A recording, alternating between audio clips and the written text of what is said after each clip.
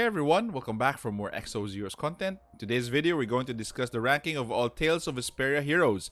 But before that, if you want updated Exos Heroes content, please hit the subscribe button down below. Hey guys, so we're going to have a small discussion and ranking of all Tales of Vesperia heroes, but there are a few things to note. Okay, so this is going to be a limited event, so the banner dropped around a few hours ago. So no guarantee that you'll get extra copies after the event finishes. So limited copies as well, except for Flynn. Flynn is actually guaranteed one copy because we're going to get him for the 7-day login event with Leafy, and you can get him as a reward for the core raid that's happening as well right now. So these three have no guarantees for Fate Core, and will have no guarantees again for core memory. That is why they will have fewer stats. They are of fated variety actually as heroes. So they probably won't be meta enough without their FC. We're not sure, but I'm actually betting on one character that can be meta. So later I'll discuss that in my rankings. So if ever they have XE, most likely they will come with a hero. So again, if you don't choose to summon for them now during this event, if they're going to put out their Fate Cores, they're going to be attached to a hero anyway. So if you'd like to reserve your sets for that event, for their Fate Core, then be my guest. But if you really want these heroes, you can actually summon for them, depending again on on the capacity for Zes and how you like these characters or how you like Tales of Vesperia heroes. Okay, so again, this is only my opinion based on my ranking. Okay, so aside from that, their stats will be harder to increase without their Fate Cores. So without core memory, without Fate Core, stats will be harder to increase. But one thing to note, they are solid heroes, especially in PvE, if you're going to use them in PvE. Okay? But if you ever want to summon for them, whether you are a fan or of Tales of Vesperia or not, and if you just want them from your team, you should hear me out first. Again, may I remind you guys, this is just my own opinion in terms of my ranking and how valuable they are in the current meta or the current game. Okay, we have here Flynn at number 3 in terms of their ranking. Flynn will be at number 3 because he's actually not of a general level. And Flynn would be the easiest to get actually. So we'll go through his skills. In terms of his passive, okay, I'll go through this one at a time. So he has Protect 3, which grants share health to an ally. Okay, so this ability actually is similar to what Garf has already. Considering that he is also of light element, so similar to Garf, this actually is a redundancy of what Garf can do already. Okay, so his other passive is HP Relax, so heals for 2% of own health at the start of turn other than own turn. So this actually, the 2%, if I did the computation, just imagine that your total health is around 40,000 for one hero. So 10% of that is what? 4,000, and 2% of that would be around 800. So basically, that is the only gain that you get per turn aside from his own turn. So basically, that's very small. Okay, so that's very small for a great passive. And his other passive is Life Rebirth. If under the effect of command, heals 30% of damage taken when receiving damage. Okay, this is actually a good passive, but they actually have a qualifier here that that Flynn should be under command or the command mark. Okay, so this actually puts it down. I think they should have reversed this to HP Relax and Life Rebirth. So command should have been based on HP Relax, and Life Birth should have been a standalone skill without any qualifiers. So that is why if you don't have Garf built up, if you don't have Wasted Red as your main nation, this really won't be it for you.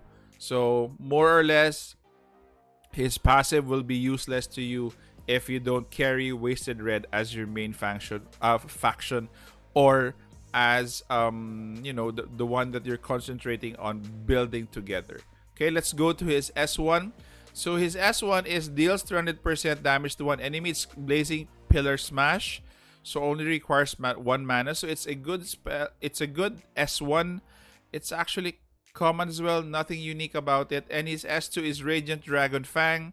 So required mana is 3. So deals 262 damage to one enemy. Afflicts target with stun for 5 turns. Okay, this should have been better if this was an AoE spell. There are better heroes right now in the game that are have better skills than him, have better passive than him, and his passive could have been better. It doesn't really make sense why they should include command in Life Rebirth. So it should have been the regular passive, and HP relax could have been added with command. Okay, for number 2 we have Yuri Lowell. Okay, so Yuri, based on the skills that I've seen from him, actually, sorry, what do you call this? Yuri is actually Darkness, and who's the other one? And Flynn is actually of Light Element. Again, I'm sorry, I forgot to mention that. But Yuri is of Darkness element, so good if you lack certain darkness heroes, if you want to pull for him. But if we, for example, go through his spells or his passive, so he has basic counter 3, so, and he has actually resurrect if under the command effect as well. So again, it's based on Wasted Red. So if you're a Wasted Red fan, or if you have all Wasted Red built up, this won't be a problem for you. But what if you don't have Wasted Red? What if you haven't had the faction built up? So this won't be for you. So again, Resurrect is if under the effect command revives 50% of health upon own death 2 times per battle. This is actually a decent passive. It's actually good. It's quite annoying as well. As long as Yuri has fast attack speed. So this will be good because as soon as he revives, he can attack again. So, and also for his next passive skill is called Loner. So mark if there are no living allies other than self, increase own attack, defense, and health by 50%. Cannot activate when there are no allies in team. So basically, I don't like Loner because by the time that you're the only one left, you're probably defeated, especially if the enemy has still 3-4 members in its team still alive. So they will really kick your butt even if you have 50% attack, defense, and health. So I don't like this passive at all. So again, Resurrect could have been good if they took out the command part of it. And again, put the command probably in Loner. So probably put it down there. So again, this takes away the flexibility of this hero for this collaboration. For his S1, it's Divine Wolf. So single damage, 375% damage to one enemy. Increases own attack by 30% upon defeating the target. Okay, so good skill, good damage, and good mana as well for 2 mana.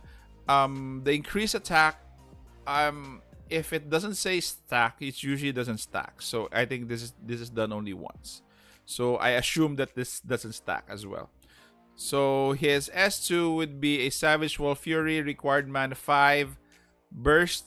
So deals 357 damage to all enemies. So this is actually his kit actually is similar to Awakened Xeon.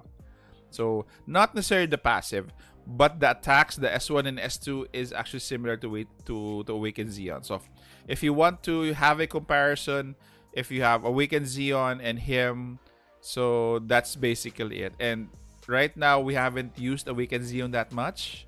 He hasn't been used in any, in any PvP compositions. Probably he's just waiting for his FC.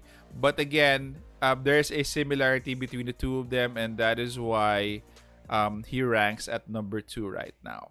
Okay, for our number 1 ranked Tales of Vesperia hero, it's going to be Estelle.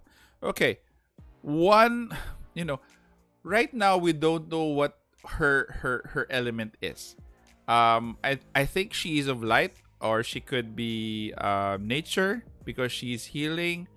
And also, what do you call this? We don't know her nation yet as of now. But even if we don't know her nation, she actually has a very good kit for a fated hero. So she is actually kind of general level, if you might, say it. So for her passive, she has first aid 3. So again, grants heal. Her own passive is Angel's Tear, so revives 100% of health upon own death. So one time per battle. This is pretty much very annoying for a healer, because usually we would take out healers first to avoid them, healing their own party. But this is actually making her very annoying. And if you can take note, there are no alliances, or there are no, dependencies on a certain mark like command. So basically, you could use her with any team. That's actually good about her. Okay, healing Artes.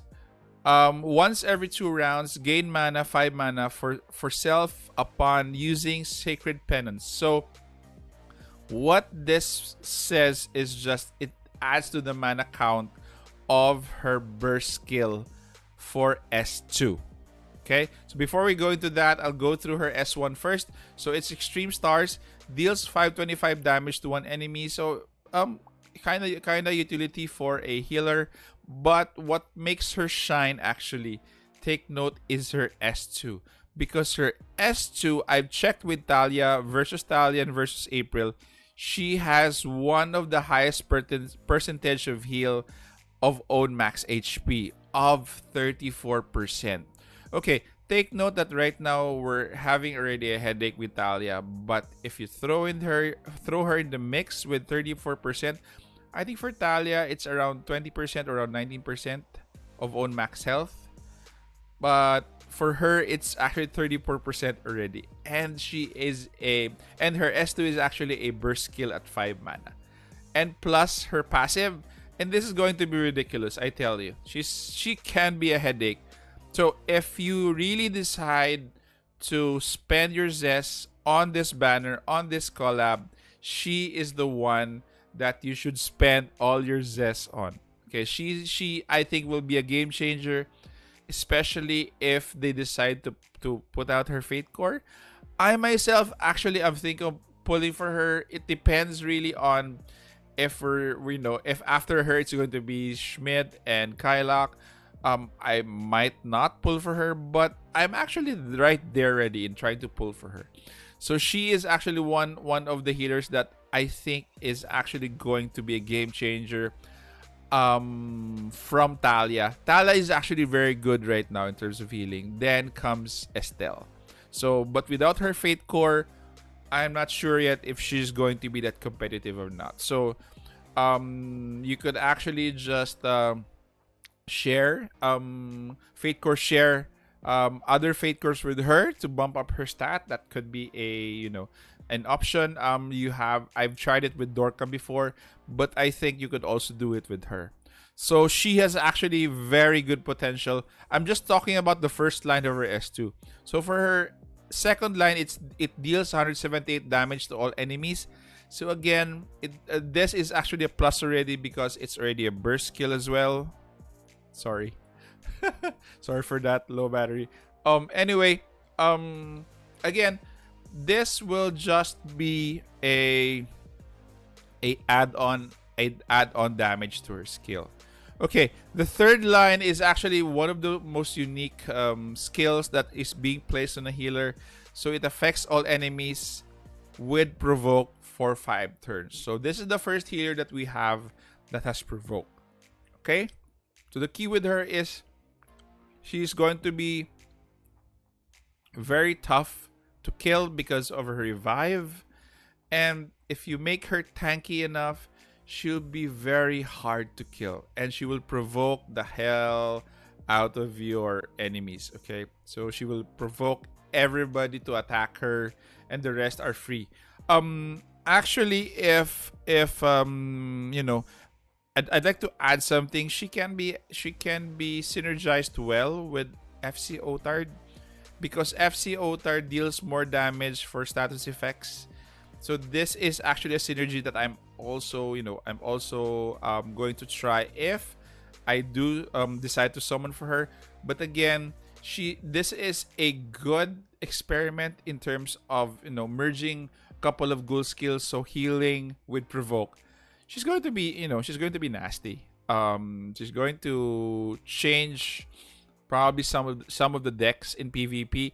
But again, I'm on the fence right now in terms of getting her, because we're not guaranteed to get her anymore, and we're really forced to summon all out right now in her banner. Actually, her banner is going to drop next week, so we're going to be forced to summon for her all out. And I think I do hope they reconsider in bringing this banner back, especially with Fate Course, because again, I'd like to summon for Estelle, because I think she actually has a good kit, and she has a potential to change again the PvP meta once this is out, because provoke is powerful. She's a healer. She has revive, and you know and her other passive healing art test is actually very good because it fuels her burst skill. So that's it.